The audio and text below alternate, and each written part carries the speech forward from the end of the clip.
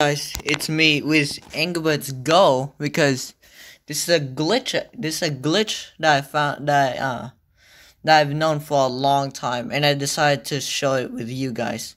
So this is this daily race right here. If you complete all of it, like if you complete the entire meter, when you get the retry with boost, so when you get all 3 stars like these ones, like 10 out of 10 and everything.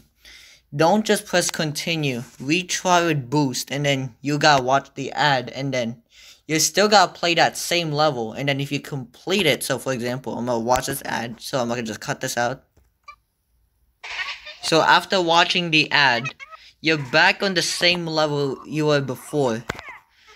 And now just try to finish the race. So here's what I'm talking about.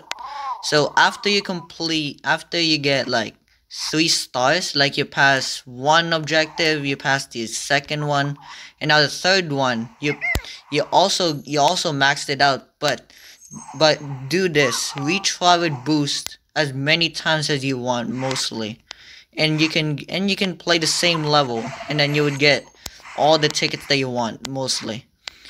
The only way that can stop you, either you don't have internet, or you're just unlucky that your game crashed. That's what's mostly unlucky about that can stop you from doing it. So hold on, I'm gonna finish this wait. So after doing this, after finishing, so for this to work, don't try, you'll mostly try really hard to not get 3 stars like this, 2.5, because if you get 3 stars, you won't get the retry with boost. So now you can just do this over and over again, as many times as you want.